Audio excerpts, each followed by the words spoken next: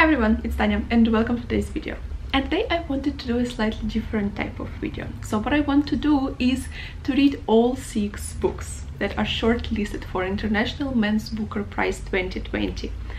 Read them, share with you my opinions and ideas about the books, and try and predict the winner of this whole competition. Officially, the winner of the International Men's Booker Prize 2020 will be announced on the 19th of May. I think it would be interesting to see if I agree with the decision of the committee, because on the 19th we will check the decision together and we will see if my personal preferences coincide with the committee's decision. I thought it would be fun. Now let me introduce you the books. So I have already had 2 books before, and the rest of them, except for one book, still hasn't arrived. I hope it will arrive by the 19th, so I will be able to read it. But for now I have 5. We will open the parcel together. Here they are, and 2 that I had. One of them is not for this prize. Okay. Oh, they look so beautiful. So the first book that I wanted to introduce to is The Enlightenment of the Greengage Tree by an Iranian author. Unfortunately, I don't know how to pronounce the author's name, but it's right here. So the book is set in the decade after the Iranian Revolution, which took place in 1979? Yes, 1979. The book is told by a ghost of a 13-year-old girl whose family had to flee Tehran after the revolution, and they decided to go to a small village in hopes to preserve all their intellectual property. A book about experiences of revolution and family experiences and just trying to stay free. Sounds very interesting. So this is the first book that I'm going to read. Next book is by a German author, and this is Tyll by Daniel Kehlmann. And this book is based on German folklore, which is already brilliant. I love books based on folklore and mythology and stuff like that. And we follow a character who is like a trickster. From his childhood he has been practicing walking on ropes, and now that he is adult he travels around Germany with performances. But people think that this person, his name is Tyll, he brings bad luck to the places where he arrives. That's so far what I know about the book and what I know about the character. Also, it sounds brilliant, so we will see. We will read it together. Next book is by a Hispanic author. I'm not sure which country she's from. Gabriela, Cabezón, Cámara. And so this is The Adventures of China Iron. To be honest, I have no idea what this book is about. Yeah, at this point I have no idea, so I will figure it out together when I read it. Next book is by a Dutch author, and the book is The Comfort of Evening. Again, I have no idea what it's about. I just bought it because it's shortlisted and because I wanted to read all the books shortlisted for the prize. So again, we will figure it out later when I read it. And the last book that I have on my hand at the moment is this, and look, it is so beautiful. So beautiful. This is The Memory Police. Memory Police by Yoko Ogawa, by a Japanese author, which is perfect because I like reading Japanese literature.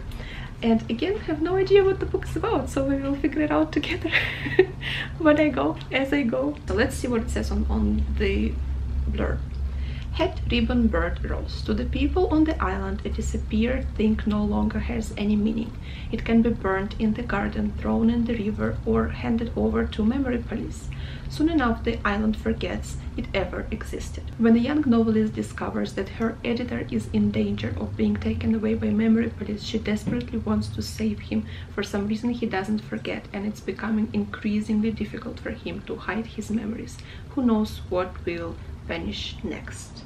The Memory Police is a beautiful, haunting and provocative dystopia about the power of memory and the trauma of loss from one of Japan's greatest writers. And the last book that I still don't have on my hands, but is also shortlisted for International Men's Booker Prize 2020, is Hurricane Season. I will put the picture here. Hurricane Season by Fernanda Melchor. And this is supposed to be like a horror story based on Mexican mythology or Mexican folklore. This is what I know about the book so far. And again, sounds so interesting, and it's also like scary and haunting and eerie. This is the genre of literature that I want to a little bit get to. I'm not very good at horror, like reading and watching horror movies, but it's interesting. So this is another book that I also want to read, and I hope it arrives before the 19th.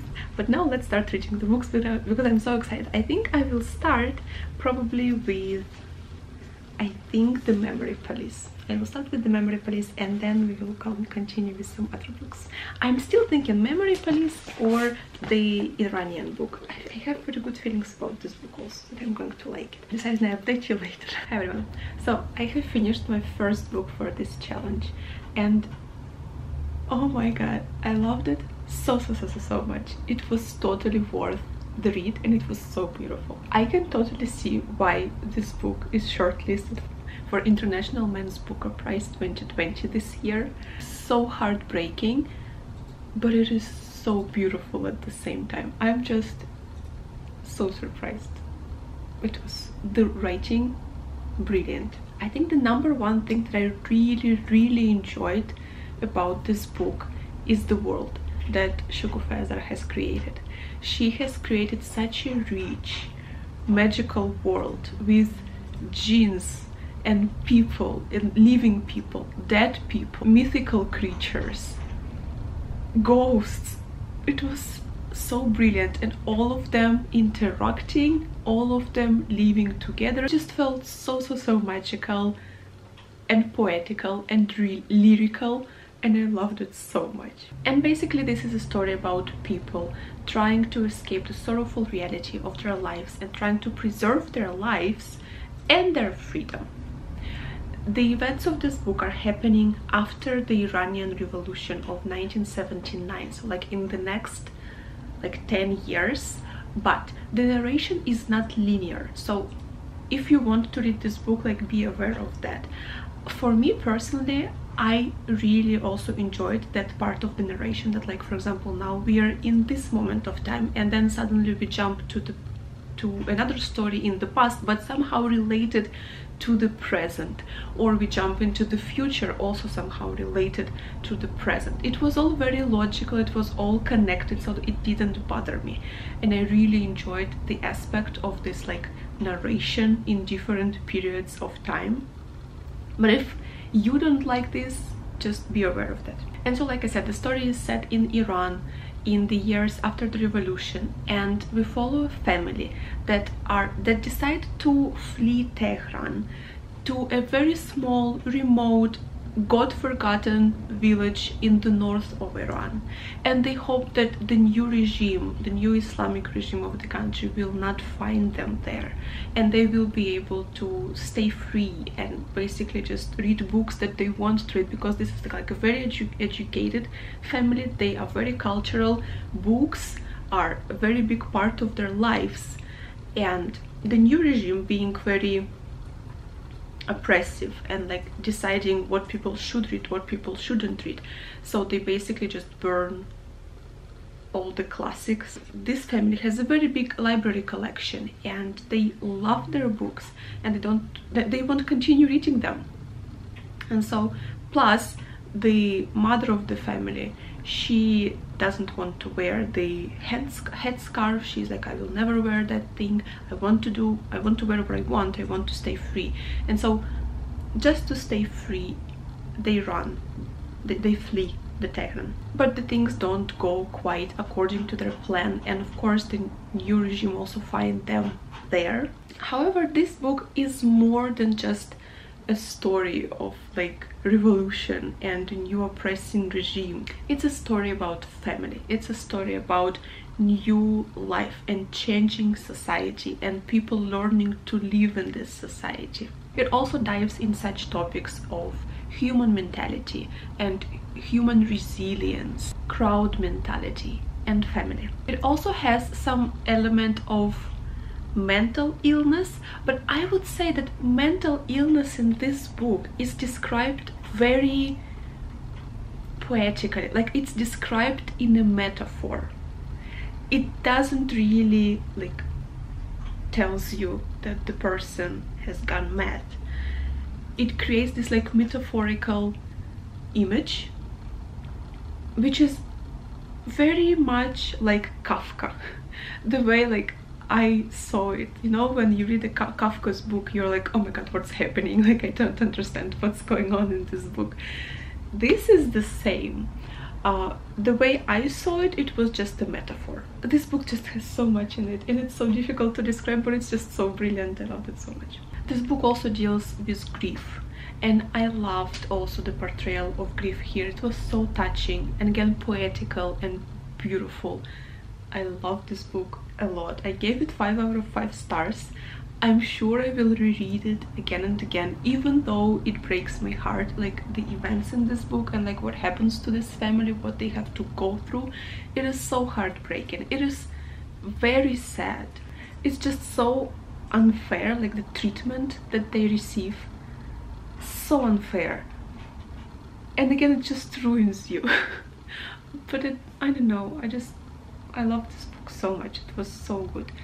So highly recommended. This book is brilliant. So now I'm going to jump into the adventures of China-Iran by Gabriela Cabezón, Cámara, and this is an Argentinian story by an Argentinian author. I'm going to start reading it and I will update you when I finish it. Hi everyone, so let me update you on my reading. I have finished reading The Adventures of China-Iran by Gabriela Cabezón, Cámara. So this book, to be honest, it wasn't my favorite. So I feel like I wanted more out of it. It has such an interesting premise and it had such an interesting idea, and this book was just too short for me. I wanted more.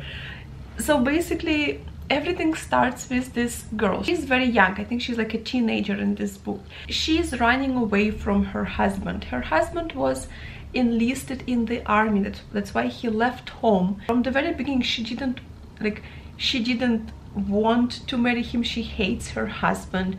He just won her in a bed with her previous kind of guardians, but she was kind of just working actually for them. She was like their slave, and he just won her. And unwillingly, in the age of like 12, she became his wife. By the age of 14, she bore him 2 children. Hated him always, and now that he was enlisted and he left house, she left her 2 children with an elderly couple, and she just runs away from her house. On her journey, she meets this English lady who came to Argentina to find her fortune, and she and her husband, they bought a land in Argentina. Brings all of her like animals, her cows, she brings them with her from England. And now she's traveling to that land that she and her husband bought. And her husband actually came before her, and now he's also kind of lost. And she's also at the same time looking for her husband. And so this Argentinian girl, she like meets this English lady, and they start traveling together. And this like English lady kind of opens up the girl's eyes on the world. She tells her about all the different continents. She tells her about all the different like scientific ideas, for example like gravity, and like the fact that the earth is round, and it's just this girl kind of learning about the world.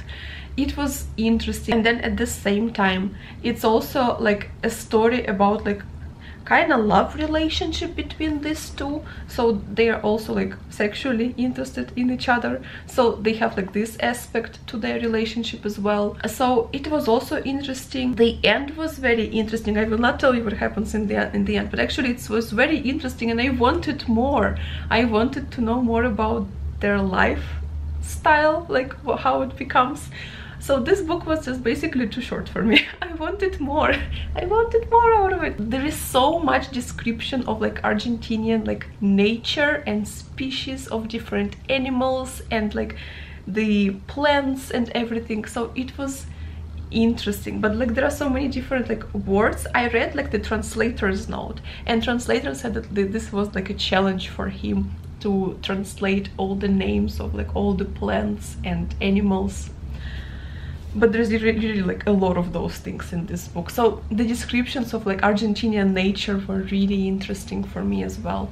I gave it 4 stars out of 5. I just wanted more. I wanted more from this. This is a retelling of actual classical work of Argentinian literature. Also foundation, like Gaucho epic Martin Fierro, and this is a celebration of the color and movement of the living world, the open road, love and sex, and the dream of lasting freedom. This is like a perfect summary of this book, like what this book is about. Traveling, freedom, love, sex, and stuff like that. So everything is in here. And yes, I just wanted more. But to be honest, I am really interested in reading Martin Fierro now. This is like a feminist retelling. So this is, I guess, a retelling from a perspective of a woman.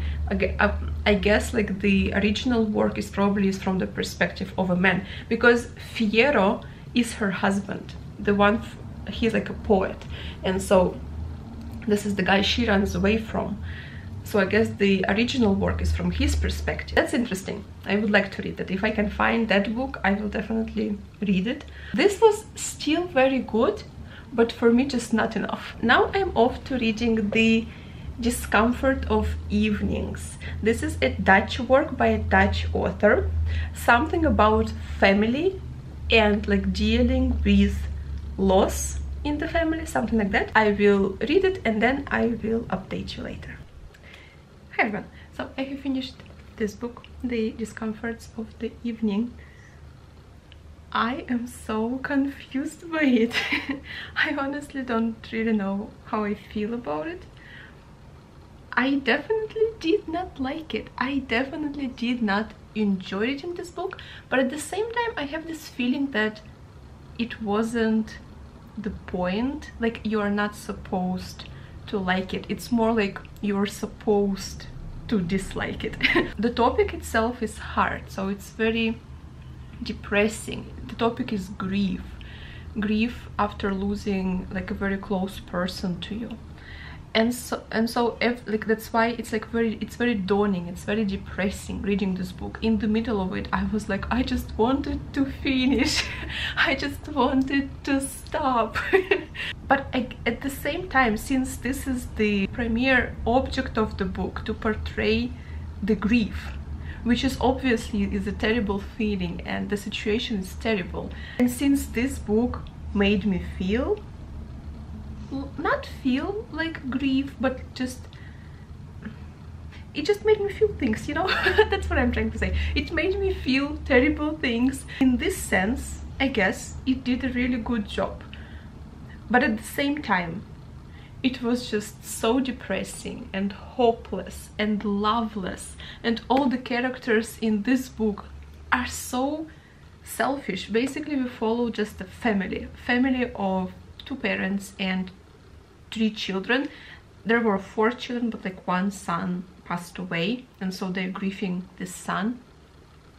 And so everyone is this family, especially parents, so selfish. Like, they only think about themselves, how much they have lost, how it is hard for them, and they completely forget their children, even though their children obviously are also suffering. They also have lost a brother. And so this is just like a story of family growing apart and children trying to cope with this by themselves in like a very unhealthy, gross ways. Especially like one brother, he becomes very sadistic. He becomes so violent, with first with animals and later with people already, and it was just so terrible to read. It was so terrible to read. Girls, like what's going on with girls is also so gross, so hard. I was so happy when I finally turned the last page and I was just like, oh, finally. But at the same time I feel that it kind of did a good job at what it was trying to do. It was obviously honest, like very honest, portraying grief in a very unhealthy and lonely environment, and I guess like it was true to what it was trying to do. So, but I did not like it. But again, not supposed to like it, so I honestly don't know how I feel about it. I didn't rate it on Goodreads because I honestly have no idea how to rate this book. I probably will never reread it. I will never ever come back to it. And I think I would not maybe recommend it to people because again it's very heavy. If you're in a good mood, it will just put you in a very bad mood. And if you are depressed and if you are struggling, it will just make you feel worse. At least like the way I see it. So I would not recommend this book, to be honest. And it was just so gross, so gross. There are just so many gross moments of like a girl eating her own, what is the word? Snot. About a girl picking a snot from her nose and eating it all the time, like throughout the whole book she's and then just like again I've talked about it in my previous vlog, children torturing animals, torturing children. It's just so terrible. There are so many disgusting things in this book. So I don't know, I'm so happy that it's finished. I'm so glad that I finished this and I don't have to read it anymore. So this is my feelings about it. Now I'm off to reading The Memory Police by Yoko Ogawa. Wish me luck. I hope I'm going to like it. I've already started like a few pages and it already feels so much lighter, even though like the topic is also kind of sad. But it's not as heavy. I feel like it's not going to be as heavy as this book. So, wish me luck. Hi everyone. So I'm back with an update. I have finished reading The Memory Police by Yoko Ogawa. I gave this book 4 stars. It wasn't quite a 5-star read for me. I was actually debating like 3.5 or 4. This book, it has so many like positive elements to it, but it also has one but very strong element that just I wanted to be explained and it wasn't. Like, just hear me out. In this book we follow a character living on this island. It's not said which country this is, it's not said what time, which year this is. It's just we follow one character. She lives on this island and there is this memory police on this island. Basically what happens, things disappear, just like random things, and it's like memory police decides what things aren't necessary anymore and then they disappear. And when a thing disappears, everybody just forgets about them. It's like they don't have any emotional connection to this thing anymore. They don't understand the meaning of this thing anymore. They don't know how to use it. It's gone. It's like completely gone. When things disappear, most of the people forget about them, but there is like a certain number of people who don't forget, who still remember for some reason. Even they don't know, memory police don't know why, but the memory isn't erased from their mind, and so memory police collects those people and they take them away somewhere and no one knows what happens to them. And so our protagonist lost her mom that way. And I guess the topic of the book is the importance of memory and how our memories make us who we are, how they're important for us as humans. And so with things disappearing, people are kind of losing themselves as well. And so I really enjoyed this aspect of the novel. Also, I really enjoyed like the portrayal of the situation in society. It felt to me like I was reading a book about Soviet Union. Very oppressed, totalitarian society. It felt like Soviet Union to me. Also, I really enjoyed the relationships between characters in this book. Especially, there are like 3 main characters. So our main protagonist, a lady, she's a writer, she writes novel. Then second character is her editor, and third character is an elderly man who was like friend of her family. She finds out that her editor doesn't forget things, and she understands that he can be taken by memory police now. And so the book is about her trying to save and hide her editor. And so I really enjoyed the relationship between all the characters, especially between her and the old man, so the friend of her family. It was such a healthy, such a wholesome friendship. I really liked it. It was so good. And so I really enjoyed the portrayal of this oppressed society. I really enjoyed the portrayal of all the characters and their relationships and how they are affected by losing their memories. However, one big element that I really wanted to be explained and that wasn't, and that's why I feel that this book is not complete. It just doesn't feel complete to me like without that element being explained, which is just the question why. Like, you know, when you read about this memory police and things are disappearing, I was constantly asking myself, like, why? Like, why is this disappearing? Because disappear totally random objects, like hats suddenly disappeared, or perfume suddenly disappeared, or birds or flowers, and you're just like, why? Like, just why? What is the reason? And the only reason that is given in this book is that those things are unnecessary. But then you just ask, like, why are they unnecessary anymore? Like, why hats are suddenly unnecessary? Like, hello, heat stroke, or like if it's cold winter, hats are kind of needed, especially if you're from Russia. I really did not understand, and there was no explanation in this book. And like, where does the memory police come from? Why did they appear? This whole book, like the characters in the book, they feel like they're just floating in vacuum. You know, like the world building in this book, I feel could have been done better, and this book would be brilliant if the world building was done better. I mean, in my opinion. Yes, we follow the characters, yes, we follow like all the events with them, but like the question why was always on the back of my mind throughout the whole book. And by the end of this book I felt so unsatisfied because I didn't understand why was it happening. And yes, you can say that like this is not the topic of the book. The topic of the book is the importance of memory and how memory creates who we are.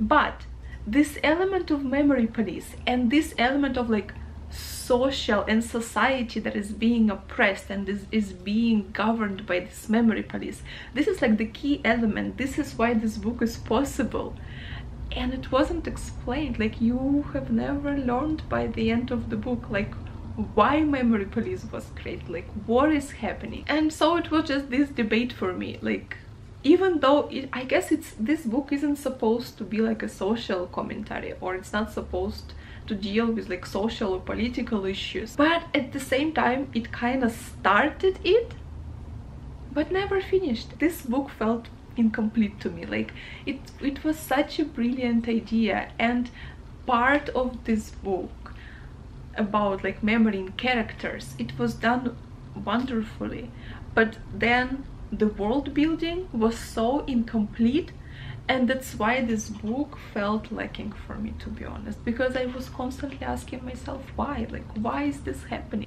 I don't know, I'm still debating it's whether 3.5 or 4, because I really enjoyed like all the other aspects of it. I really liked the characters, and there was very beautiful, there was a parallel between our main protagonist and the novel that she was writing. And so the novel was kind of an interpretation of her life, and like I guess the way I saw it, the relationship in the novel was kind of metaphor for her life and relationship with like the memory police and the government. I don't know, so it felt to me that way, and I thought it was beautifully done. I really enjoyed that aspect. But yeah, like I said, world building, I wanted more world building here, and I want just an explanation for why is this happening. But yeah, all in all, it was a solid 4 or 3.5 star read. I guess if world wouldn't be so important for me, I would easily give it 4 stars.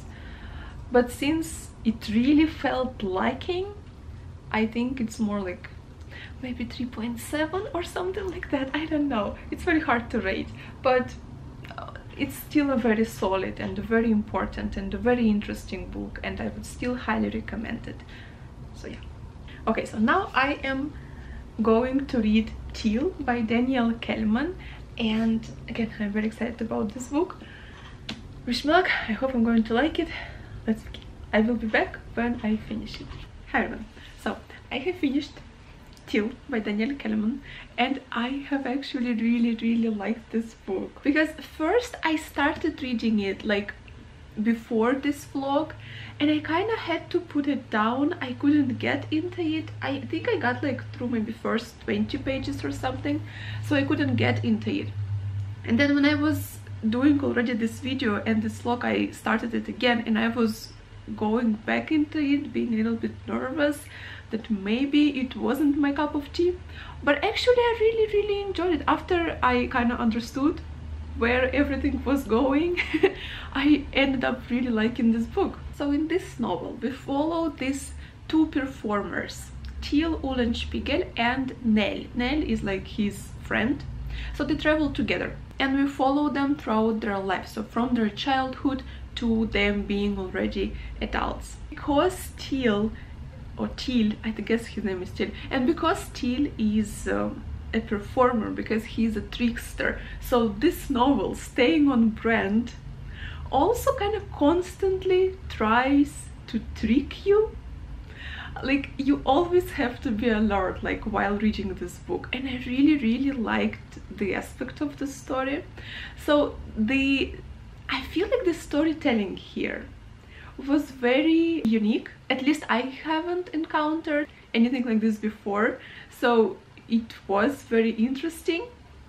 So in every chapter we follow a different set of characters in a different time and like in a totally different situation. The only thing that kind of unites all of the chapters is Tyll, that like it's at some point of his life, but you never know, like starting a new chapter, you never know which part of his life this is. Like, you kind of have to figure it out. It's like a riddle. You have to guess a riddle, like what part of his life this is and what is happening. And I really liked it. It was so much fun.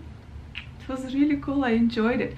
Also, another very different, like unique thing that I kind of noticed is that yes, Tyll is the main character, but at the same time he kind of isn't. Because in each chapter there is a different character in the center of the story. Each chapter tells an episode of someone else's life. Tyll is always present, but he is always somewhere on the side. Like, he is not the center of your attention. He may not appear in the chapter until like the very end. Even though he is the main character of the book, he kind of isn't the main character of each chapter. So, and it was so different. The main plot of Tyll's life becomes kind of subplot for each chapters, and it was so interesting. Like, again, I have never encountered anything like this before, and I liked it a lot. So that was cool. Like, the only maybe criticism that I could give is that because there are so many different characters, and because they're changing all the time, and because Tyll isn't like at the center of your attention all the time, I personally was lacking like the emotional connections to like a certain character. So like, I would cheer for the character, I would, you know, be attached to the character. Like, I didn't have that feeling for a very long time while reading this book. It is not to say that the book was boring. I was still very enjoying the book, and I was still enjoying the narration. I was still enjoying like everything that was going on. But just, I guess it's just my personal preference, because I know that I am definitely a character-driven reader, and I need to have that like kind of emotional attachment to a character, and I didn't have it here for a long time. So I guess this would be probably the only like criticism, but apart from that, this novel I feel like was actually brilliant. I really liked it. So I gave it 4.5 stars out of 5. So really like this book and highly recommend it. Now I am off to read The Hurricane Season, and this is the last 6th book out of all the books shortlisted for International Men's Booker Prize 2020. So feel it now. Wish me luck. I will talk to you after I finish it, and then I will try to decide like which book I would give the first prize, and then we will check together if like it's actually the book that has won. I think it's interesting. I'm very actually excited. I'm very curious. I have like an idea now, but I still have to read this book and we will see. Okay, let's read and I will talk to you later. Hi everyone. So I am done with this book. I'm DNFing it. I'm just not the reader for this. I'm not the right person to read it. I don't like these types of books. It's just not for me. I cannot. I guess you can say that I just don't have the guts to read it. You can put it wherever you want, but I cannot read this. It's all I don't like about books. It's very hateful, it's very angry, it's very dark, everybody is miserable, and there is so much cursing in this book. Like, if you want to learn curse words in English or in Spanish, this is the book for you, because there are so many of them. Like, almost in every line, in every single line there would, okay, not every single, but in so many, there's so much cursing here. I can't. This book is just everything I don't like about books. And obviously this is just personal preferences. I'm not a literature expert, so it's just all very personal, and I didn't like this book. Like, I couldn't even push through. If, for example, this book, which I also didn't really like, but at least in this case I could push through. In this case, I don't even want to push through. Like, I don't even want to. I don't know. This is just everything that I don't like. Basically, this is, I guess, just a portrayal of a small Mexican village community, like their lives. The story so far that I have read is that there was a witch, actually like 2 witches, like a mother and a daughter, and then one day mother dies, and then some years later the second witch is also dies, but she is killed. And so this is like, I guess, I haven't finished, but I guess it's going to be like at the part where I'm like in the halfway through almost. There was no investigation so far. Like, it wasn't like a detective story to me. It was just like, I don't know, different characters, portrayal of different characters in, I guess, this book. I don't know, but it was just all so dark, so hateful, so miserable, so angry. Like, the way I would describe it is like, I felt like this book was just screaming at me. It was just shouting at me with like saliva flying around, and it was so angry, and I was just like, oh god. So this is just not my type of a book. I did not, it doesn't want to be like, it's not supposed to be like, it's not supposed to be an enjoyable read, it's not supposed to be a book that you read with a cup of tea for your, like, you know, relaxation or something. It's not that type of a book. It's not even trying to be that book. I don't know, I guess it was just too much for me. So yeah, I couldn't take it. It was too much. I don't like it. I DNF'd it. Okay, there you have it. I have read all 6 books shortlisted for International Men's Booker Prize 2020. So here are all of them. So The Hurricane Season, Discomfort of the Evenings, Memory Police, Tyll, Adventures of China Iron, and the Enlightenment of the Greengage tree. So now I'm going to try and predict the winner. Now this is the fun part. To be honest, I feel like out of all these 6 books, for me, like the 2 main contestants for like the name of the winner would be these 2 books. Like other books, not so much. Because this one I wanted more. This one was just felt incomplete. This one did not like it. This one did not like it even more. So the main 2 contestants would be these 2 books. But I guess, like without even like thinking too much, it's for me the winner would be the Enlightenment of the Greengage tree by Shokoofeh Azar. Like hands down. I wouldn't, if somebody consulted me, if somebody asked my opinion, I would definitely go for this book to be the winner.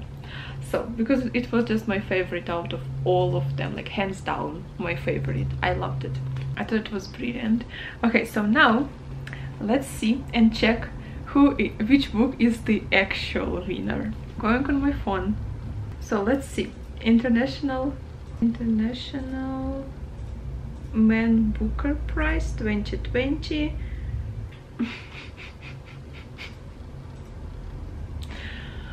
Oh,